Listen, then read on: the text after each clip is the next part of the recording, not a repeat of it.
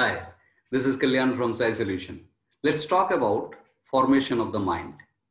This particular discussion has got a foundation of pure nature cure, PNC. PNC is a dialectical materialistic observatory science. Now, before understanding the pattern of formation of the mind, we need to clarify our understanding about the reality and rationality both. What is reality that we are trying to understand here? Realities can be of two types.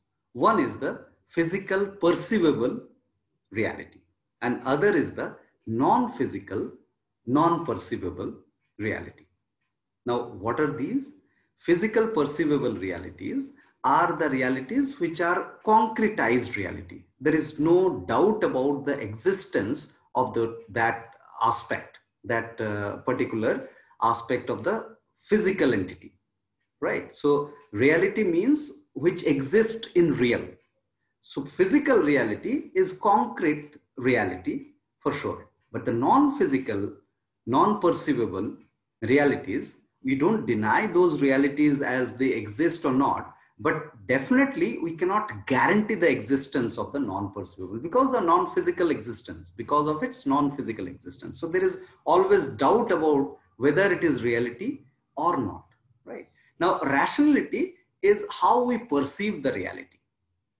And this rationality has got two zones. One is the reason zone and other is the non-concluded zone, that is the non-perceivable area of the reality. So the dialectical understanding, dialectical materialistic understanding always considers this reason zone is the primary zone, as the primary zone, which definitely gets expanded as we grow, matured.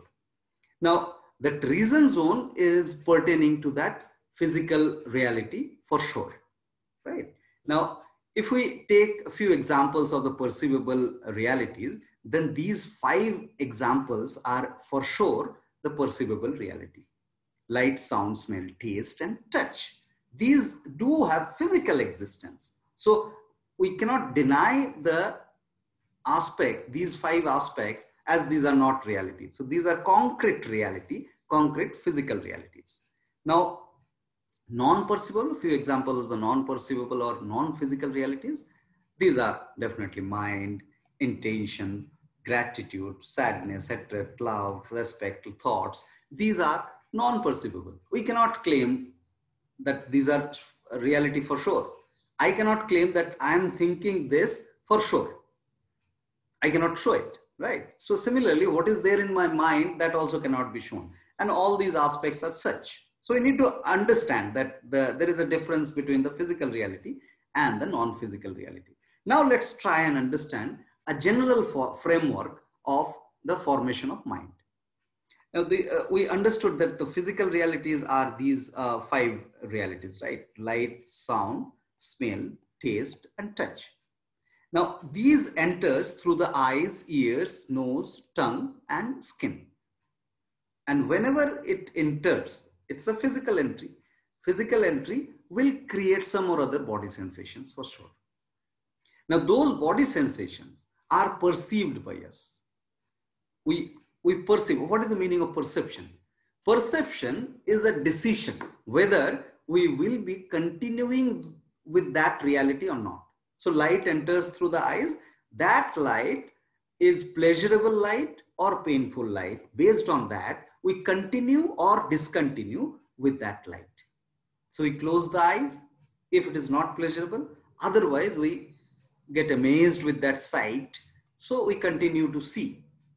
Right. So just for an example, if you are looking at sun, then your eyes will be squeezed for sure. But if you are looking on a tree, which is a reflected light coming to your eyes, which is pleasurable, which is not painful. So you keep on looking at that. So that gives the body sensation, the body sensation after the entry of the physical reality will lead the perception. And that perception actually creates the identification of the present, past, and the future. So first experience of the physical reality, when we perceive, that gives an awareness. And when we store that experience, that becomes a memory. And that memory will come as a projection when next time we are going to experience the same thing. For example, you get burned with a fire. So you get an awareness that the fire is hotter than normal. Now your memory captured that burning experience. So next time when you are going to touch a fire, you will be alerted by default because of that capturing of the memory with the projection for the future. So there is an identification. The awareness is related to the present. Memory is related to the past, which is a storehouse, which gets captured and stored. And projection is a response of that collection. So these three things, awareness, memory, and projection, this combined collection is nothing but the mind. Now, mind definitely has got these three things based on the awareness, memory, and projection. You have a sense of awareness, you have imagination of the past, and you have an assumption of the future. And that keep on coming to your mind. And there is an interaction between this formation of awareness, memory, and projection with the awareness, imagination, and assumption. That keeps on going on. So you'll understand further how that impacts on the rationality and irrationality. So this is the primary framework of the formation of the mind. Now, by now, we understood that the body is a physical entity and mind is a non-physical entity, right? That gets created by the body. That gets created by the body. So body creating mind means the reality, the assured reality, concrete reality entering through the body, and it is creating that mind portion. That is absolutely a rational formation. Now, if the mind starts forming the body, so mind is a non-physical entity which is mastering the body, if it is, then it is a reverse mastering. The first process, the body creating mind, is a very rational process. It's a reality-based process. But if the mind is creating the body, then it is a reverse process, and which is a kind of irrational formation. We'll understand there is also a few layers of rationality can be explored. Now, we'll be understanding four types of formation of the mind here. First is body forming the mind, as we understood in the previous slide, with the awareness-based perception. Now, second is body forming mind with stimulated perception. This is one aspect we need to understand, that how irrationality creeps into our being. So body forming the mind with stimulated perception, and how the stimulated perception happens, that we are going to understand. Now, the third type is the mind forming the mind, causing body sensation.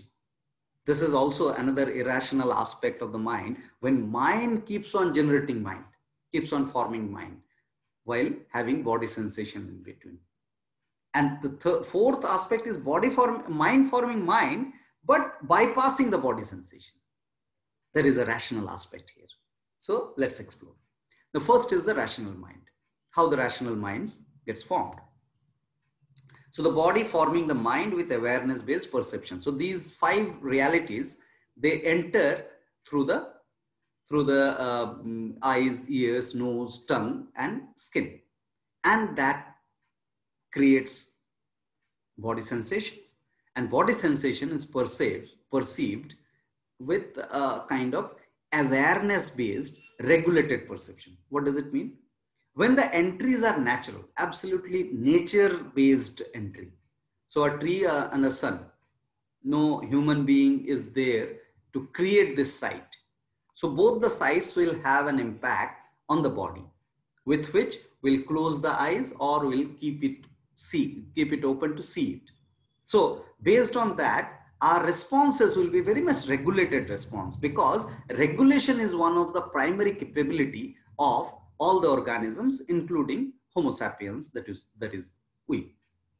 Now, awareness-based regulated perception will form responsive memory and awareness. Responsive memory means when at times will come, it will help us to respond with the experience if it has happened to us earlier. We need not to worry about that. We need not to prepare a lot about that. That is the responsive capability, regulating capability that we have.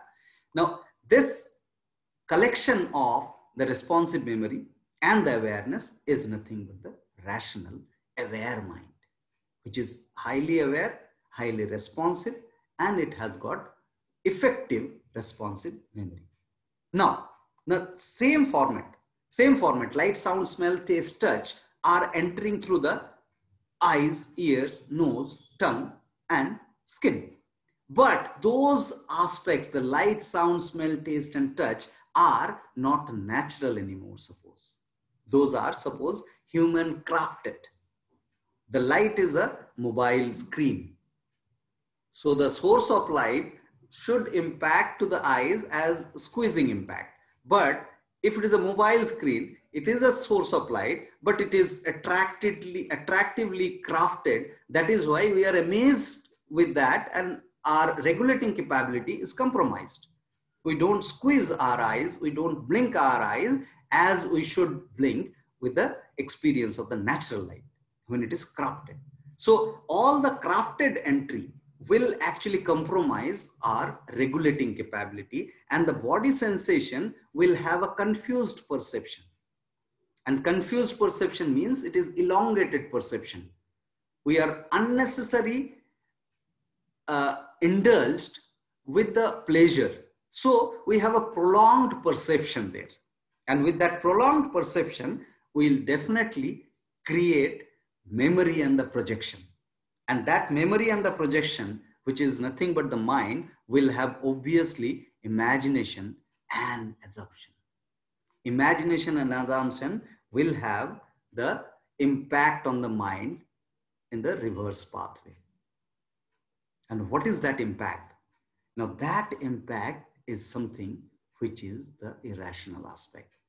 From this point, if the mind starts forming the body sensation. So mind is now creating the body sensation, and these aspects, the physical reality aspects are missing here. Without any physical reality entry, this is the main crux of the aspect of the irrational mind. So mind bypasses the physical entry and it starts generating body sensation. With the thought of the fire, if you feel scared that I'm going to get burned.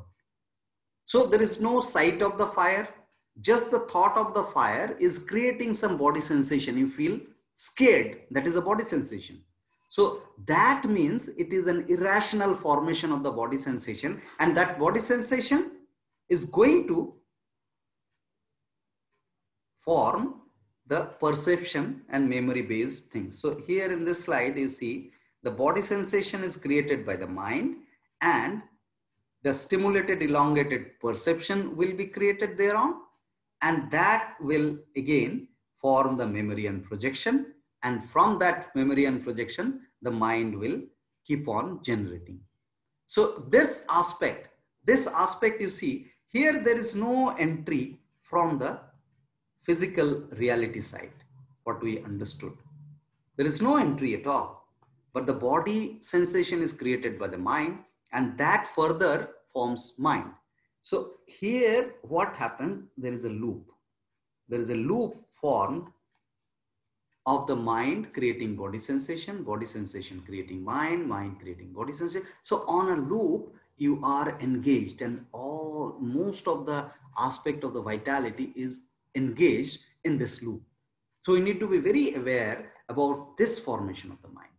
The mind is creating body sensation is absolutely an indication of the irrational mind, right? Now, another aspect, when the mind is creating mind, but there is no body sensation. What is that? That is nothing but the creativity. From the imagination and assumption, the mind is formed, and with that mind, you directly create some physical reality, which is a non-dependent physical reality. So that means you are painting, And that painting doesn't create any body sensation, no pride, no depression. So that means there is no body sensation. There is no body sensation at all out of this particular aspects of mind creating a physical entity from the imagination and assumption. So this is an example of the rational creative mind. So where you are saved from the body sensation. If you are painting and if you are suffering from the pride or depression, then it is not a rational creation. It is definitely an irrational creation. But if you are painting or if you are creating something which is neither creating a pride nor creating depression, that is nothing but a rational creation. Now, finally, we need to understand the realities, right? Ultimately, the realities with this previous understanding. So we have this natural physical reality, then stimulated or created physical reality. And we have an assumption of the reality.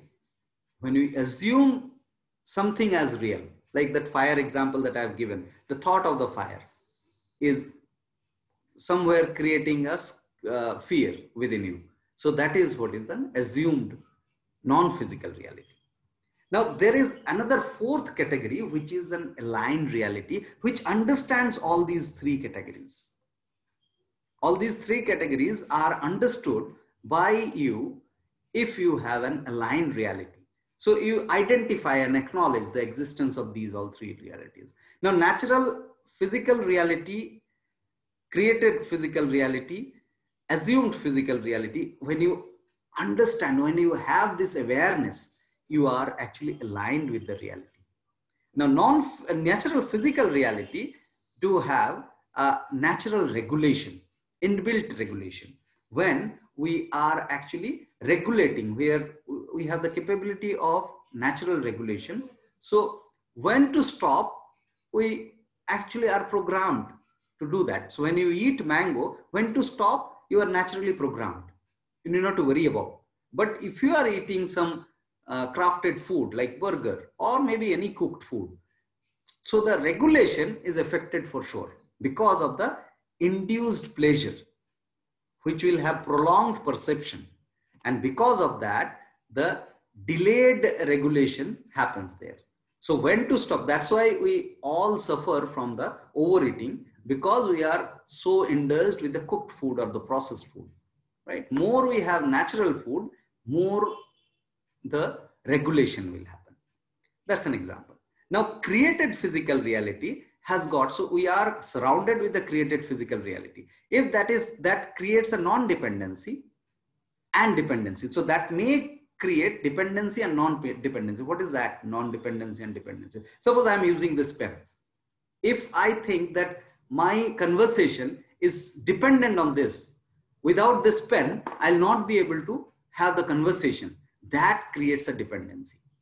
If I'm non-dependent and I'm using it, for time being, I'm using it, I'm okay with it, that actually will not create any dependency. So there is a difference between the dependency on the created physical reality and non-dependency on the physical created reality.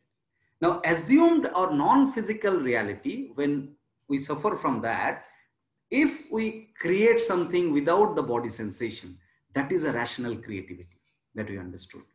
If that creates the body sensation, that is something else.